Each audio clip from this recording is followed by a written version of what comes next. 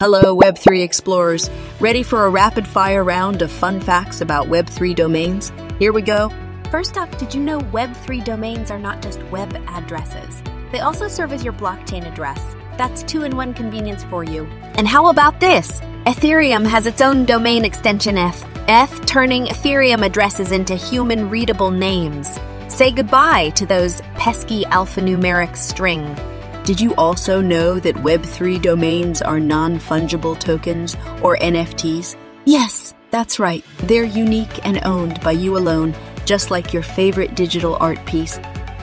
Here's a big one. Web3 domains are part of the decentralized web. Unlike traditional domains, no central authority can take them down. Power to the people.